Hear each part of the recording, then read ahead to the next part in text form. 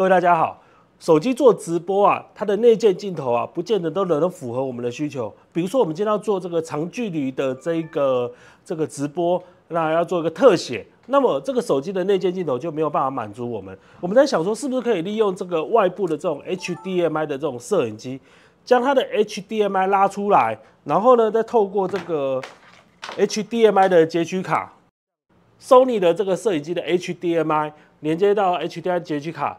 进入到安卓，我们很好奇啊，这个脸书的 APP 打开来，是不是可以抓到这一个 Sony 的摄影机的画面？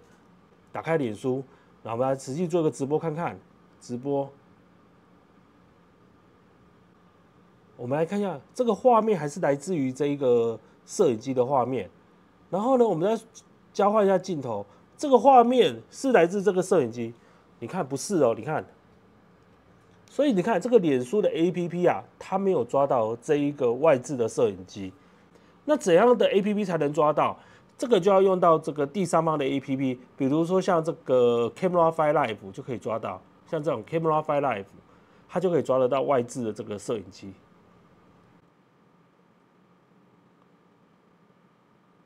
你看这个第三方的 APP 啊，就可以抓到这个 Sony 外置的这个摄影机。那脸书的 APP 啊，或什么 YouTube 的这种原生版的 APP 是抓不到的。我们刚才用脸书 APP 做实验啊，原生版的脸书 APP 在做直播的时候，它仍然是抓这个手机的前镜头跟后镜头，它无法抓到这个外置的这个 HDMI 截取卡，也就是说啊，它无法抓到这一个外部的这 HDMI 的讯号。只有第三方的直播的 APP， 像 camcorder Live 这种 APP 才有办法抓到这一种外部的这个 HDMI 的讯号。那我们现在想说，有没有办法，什么方法可以实现让这些原生版的这个脸书的 APP 或者是 YouTube 的 APP 直接抓到这个外部的镜头？我的想法是这样子：如果啊，我将手机的前镜头把它挖掉，用 HDMI 的讯号给取代掉它，当 APP 在抓前镜头的时候，以为是抓到这个前镜头啊，事实上是抓到 HDMI 的讯号。我们实际用这个手机的开发版做一个示意吧。你们在做手机的研发的时候啊，是不是会用这么大的研发的板子去做这个测试的？那这个手机的前镜头啊，其实啊，它是透过这一个 MIPI 的这个界面，这个叫做 MIPI 的 interface。那我们就做了一个小板子啊，就是 HDMI 转 MIPI， 也就是说。原本这个是要接那个 CMOS 的 sensor， 那我们现在用的是 HDMI 的讯号灌进去，这样子。好，我们来看一下这个开发板长得怎样子。我们先给它上电，然后呢连接到这个电视萤幕来看，电视有出来了。这个就很像是我们手机的界面。然后我将这个摄影机的 HDMI 的画面灌到这个地方。MIPI 的地方，好，灌进去，好，我们再打开这个 APP 摄影机的 APP 看看，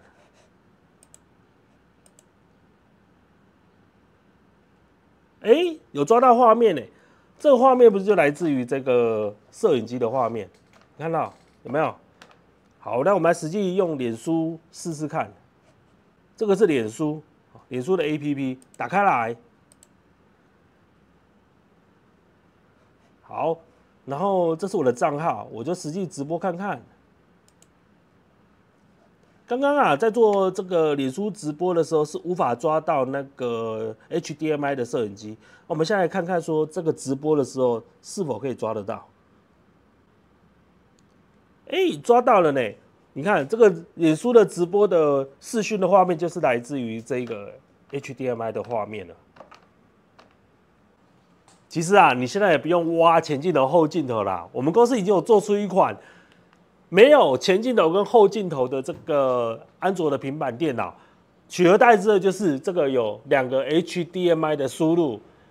这个 HDMI 呢取代掉这个后镜头，这个 HDMI 取代掉这个前镜头。到时候我只要将 Sony 的摄影机灌到这一个 HDMI 的输入的时候，脸书的 APP 啊就可以抓到。因为他以为它是后镜头啊，就可以抓到了，就这么简单。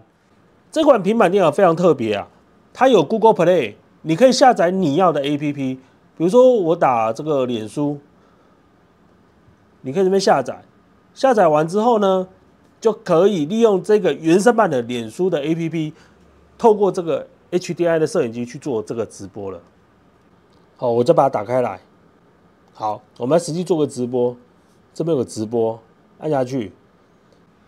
你看下面有画面嘛？因为我现在没有将这个 HDMI 的画面连接进来，我现在把它连接到这一个平板的这个位置，这个就是后镜头，把它接进来。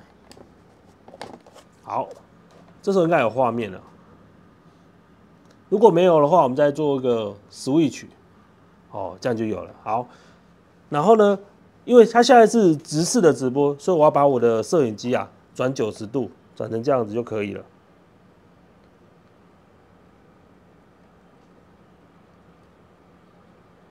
除了脸书之外，我们也可以用什么 Instagram 那些也可以。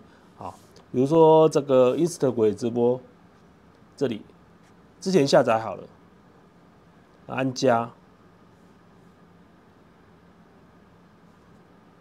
好，这样子，按下去就可以直播了。像这种原生版的 Instagram 的 APP 它就把这个 HDMI 的讯号当成是这个平板的后镜头。当我们用后镜头做直播的时候，它就抓到这一个 HDMI 的摄影机的画面了，是不是很有意思？我们刚才不是讲说把安卓手机的这个内建镜头把它挖掉，挖掉之后用 HDMI 转 MIPI 的那个转接头连接进去，那是不是 HDMI 的讯号就可以取代掉这个前镜头或者后镜头了？是的，我们已经实现了，就是这一台平板。这一台平板就是将这个前镜头跟后镜头给挖掉，换成 HDMI 转 MIPI 的这个元件，把它连接进去。这时候你就可以连接这个外部的这个 HDMI 的摄影机。这个方法就是骗这个 APP 让 APP 以为它抓到是前镜头，结果不是是这个外部的 HDMI 的讯号。会用这样的用途主要就是因为有一些视讯的 APP 它没有办法提供这些什么 RTMP 或者金钥的时候，我们就用这个方法来骗这些 APP。我们测试 Skype 我们就按下载，我们就把它下载完之后就打开来。那这是我的 Skype 账号，我们实际做一个视讯会议的直播，按这个视讯通话，这样子。这是我的手机，我这边按接受。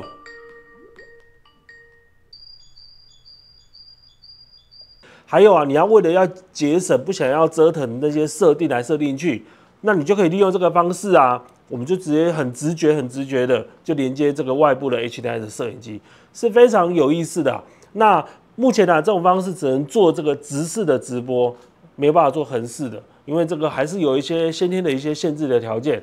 当然用这样的方式来做的话，你的操作的这些习惯就跟你的手机的那个习惯是一模一样，你手机怎么直播，它就怎么直播，就这么简单。